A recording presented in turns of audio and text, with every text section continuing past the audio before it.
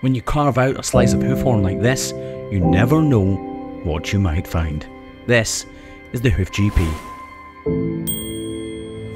After trimming hundreds of thousands of cows' feet over years and years, it still amazes me how okay a cow's foot can look, even although we know they're incredibly lame. So there's something causing a problem underneath the surface. Take this one for example.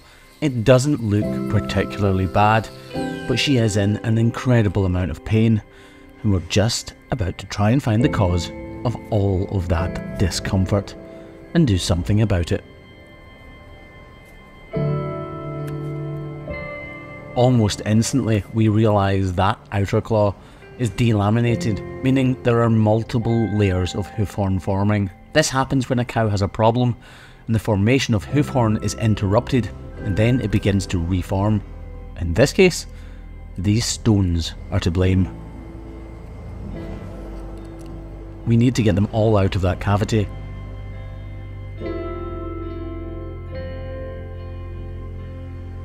These cows live outside on green grass here in southwest Scotland, so it stands to reason that from time to time stones are going to impact and cut their way through the sole of a cow's foot and cause problems just like the one you're seeing right now.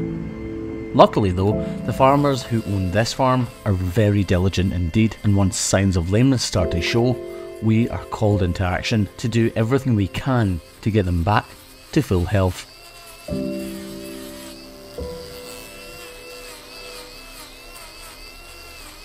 Although there were stones inside this cow's foot, it's very rare that they actually cause the problem themselves. Usually there's some kind of discrepancy in the sole of the cow's foot which allows the stone to penetrate through the outer layers of hoof horn and into the corium. Once that happens, you have a real issue, and pain is almost always about to follow.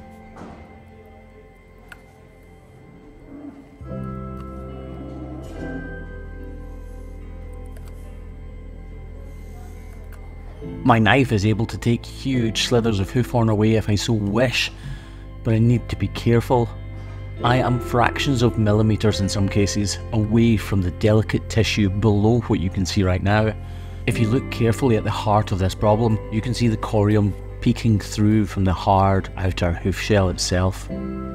It being exposed is what is causing the problem, but I need to make sure there are no detached flaps or layers of hoof horn around the edges, because if there are, mud, muck, manure, dirt, really anything that is present can make its way into the hoof capsule and make this problem even worse. I should really have taken the toe area a little bit lower, so that's what I'm doing right now with the grinder.